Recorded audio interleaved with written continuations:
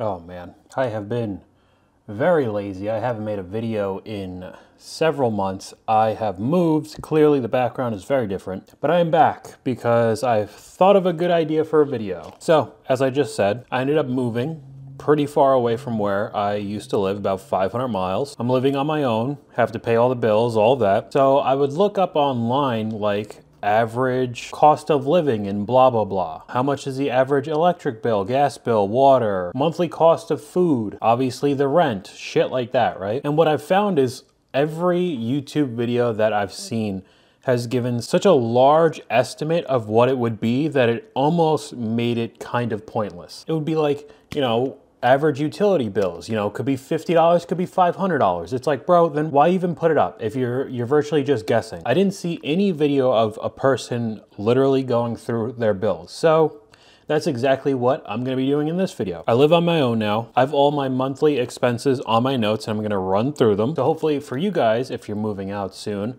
it could give you a better base of comparison than to just be like, the expenses could be $1,000, they could be $10,000. It's like, dude, why even put that up online, honestly? I will give you a couple things about my place. I live in a townhouse and I pay rent. It is 3 floors, so that is heating and or cooling for 3 different floors, and it's about 2,000 square feet. Now it is pretty new. I would say this is under 5-year-old construction, so it's not like, if you're in a house that's 100 years old, it's gonna take a lot more money to heat the house just because of the lack of, better heating system, better cooling system. So I am in something that's pretty new, and I think that's kind of it. So I think we're just gonna start running through it. First thing is rent for me. So this place costs me $2,225 a month. For 2,000 square feet, that's pretty good. I do live in the South now, so anybody living in the Northeast area like I used to live, if you want 2,000 square feet, you are not getting $2,200 a month in rent. You're probably getting almost double that, especially if it's pretty nice. So that's clearly my biggest expense of the month, $2,225. So next up we have car insurance. I just have one car. I have a 2015 Civic paid off completely, and I still pay $200 a month in car insurance. I'm 26, by the way. I'm not like a 20-year-old kid where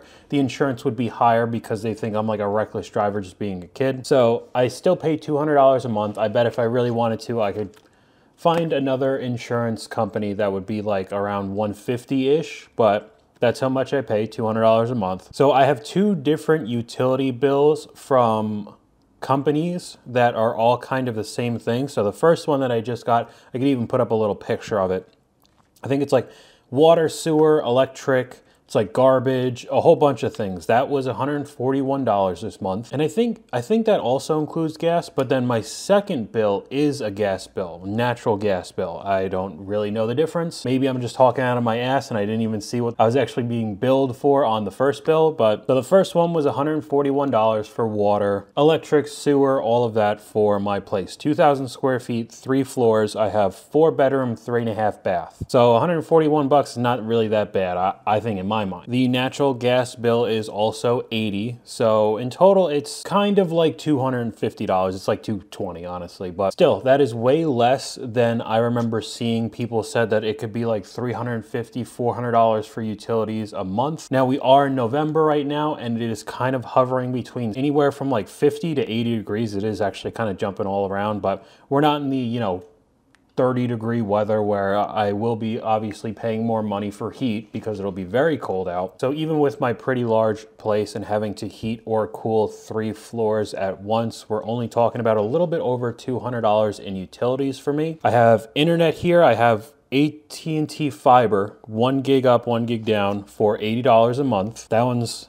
obviously pretty necessary, especially with me making videos online. And I would say my last very necessary thing, clearly, and then we'll start getting into like random miscellaneous bills that you would also probably have, is food. And I pay about $750 a month. I could probably, if I really wanted to be frugal, get it to around half. I could do a lot of egg whites, a lot of like ground chicken type of meals, protein shakes, like there's like powdered peanut butter, stuff that would be a lot more of the working out type of healthy food, but for pretty cheap. However, I really enjoy Monster, and that's $2 to $3 a can now, and I have a lot a day. All right, I'm just gonna say that now. I don't want to say how much because I know that there'll be people who will think that I should stop because I'm going to have like heart palpitations and a heart attack, but I spend a lot of money on Monster a month. I'm just going to say that. And then I also like getting like those Quest protein bars, and not even the ones that you would get in the 12 pack. There's ones that are in like 4 packs for like $10. And then I'll run through, I'll eat all of them in like a day or two. So $750 a month for one person is a good amount of money. You could probably lower it if you were a little bit smarter, but I don't know. I'm just walking through Target, you know, getting random crap that I need that's like milk, you know, super cheap stuff. And then I end up spending a solid amount of money on like Monster and protein bars for no reason. So $750 for that. We'll get into some of the miscellaneous ones. So if you saw the video with the YouTube automation stuff, I said that I now have a 24/7 live stream on those channels. That cost me $100 a month because it's not like it's running on my computer. You know, my computer would like basically be dead if it was running all these streams nonstop. Even it just would take too much power. So that's $100 a month for me.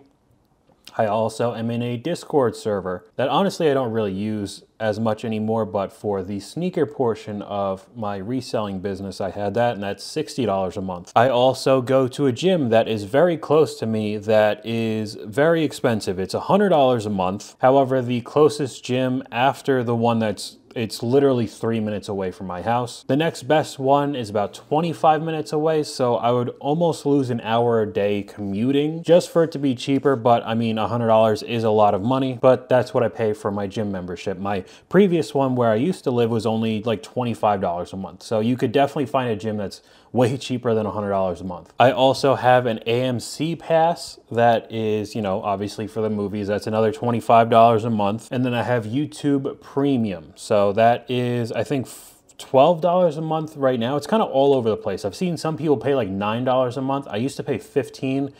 It's kind of variable. I don't know. But clearly, I watch a ton of YouTube.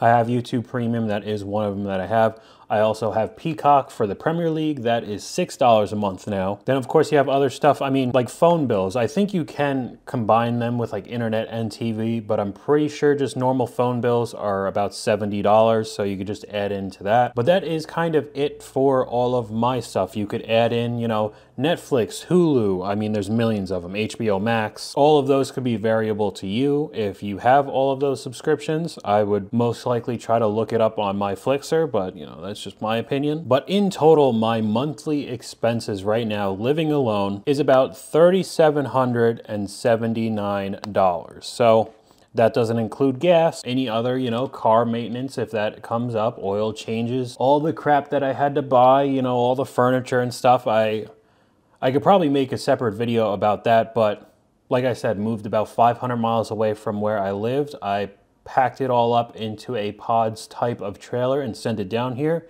I didn't have really much, honestly, that I sent down here. I bought virtually all of my furniture here right now, but that still cost me a little bit over $2,000. And in total, getting all the furniture, all the utensils, all the TVs, the stands, PlayStation stuff, you know, like computer monitors, everything, you know, the bed right here. In total, that cost me around $20,000 to $25,000. So if you guys have any sort of plans of moving long distance, you could probably start putting that into your mind that it'll be around $20,000. If you could probably grind it out and find some stuff that's cheaper, but I ended up just getting like new furniture, TVs, all of that. So again, I know it could be variable, but if you say that my expenses are around $4,000 a month, it'll cost me almost $50,000 a year to live on my own around here. So it is pretty high. It would be much higher if I lived in the Northeast. So in total, an entire year of me moving and my expenses living here will be a little bit under $75,000. So hopefully that'll give you some sort of estimate of what it would kind of cost for you. Clearly you get something way cheaper or way more expensive. It's just, I've seen tons of videos that they're just like on the fence of saying how much it actually costs to like live on your own. They could be like, oh, it's like $2,000 a month, or it could be $20,000 a month. It's like, it was basically no help when I was trying to look it up. So at least hopefully this kind of video could help you. If you like this kind of financial help or advice or whatever you want to call it, I can go into more detail about other things. Like I said, I just kind of estimated that it was around $20,000, $25,000 to get all of my crap that is actually in the place, let alone like the $4,000 a month in expenses just to live here. I could go into more detail in that, but yeah, hopefully I put a lot of information in this video as quick as possible. I will be making more videos very soon. But yeah, hopefully you guys enjoyed this video. If you did, please leave a like, and I'll talk to you guys later.